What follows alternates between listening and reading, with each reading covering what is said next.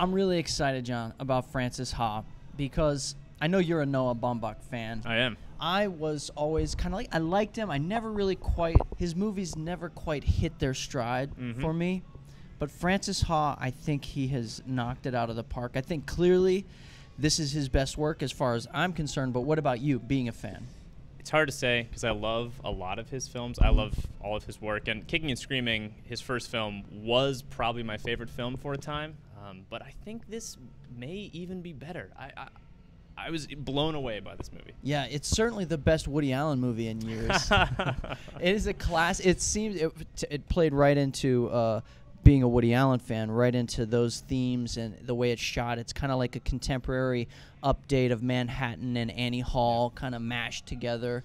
And you can't talk about this movie, obviously, without talking about Greta Gerwig and just how incredible she is. She really is amazing. And something that I like about the film so much, something we talked about, is you can see her passion for the film. Like, she co-wrote the film, and that's obvious. There's these moments where she's saying lines, and you know they're coming out of her brain. Right. You know, and it's brilliant. Yeah, they're very organic to her persona and her character because an actress couldn't deliver those lines the way she's delivering them. They seem very natural. But she co-wrote this movie with Baumbach? Yeah, and that's something about the film that I think you can see is it's a beautiful blend of a lot of her ideas mixed with his ability, his knowledge about telling film and being a director. Because, you know, he's an experienced director now. He's done this a number of times.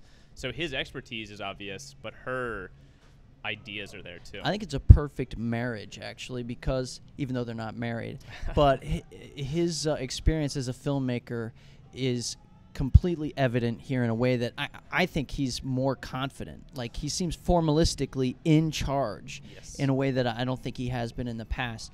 There's a moment in this movie, I think I leaned over to you when we were seeing it, where Greta Gerwig becomes a movie star. Yep.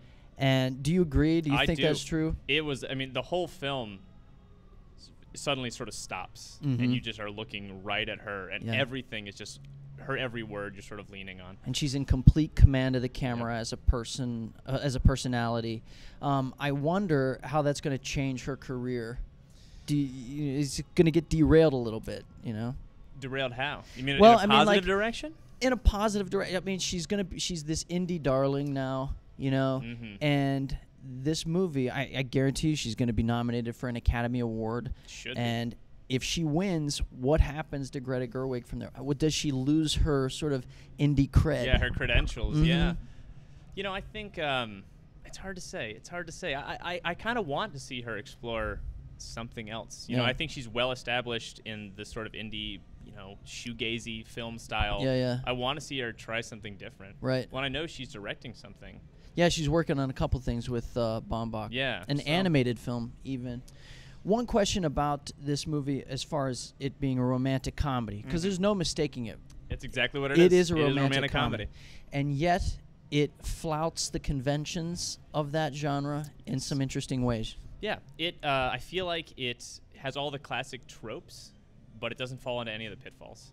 You said there's no kissing in this film, and that's pretty amazing because it is. There are these incredibly romantic moments, but there's no kissing, and there's almost no physical contact. It's very distant and awkward. Yeah. But you can see that these characters love each other, and you fall in love with them in the same way. Yeah. And it's also interesting the rhythms of this movie.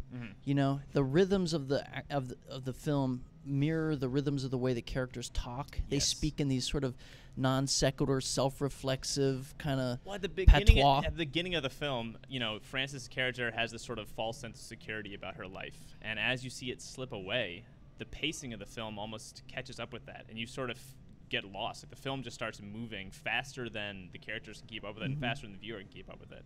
And then in the end, it kind of finds itself, and there's this relief you feel.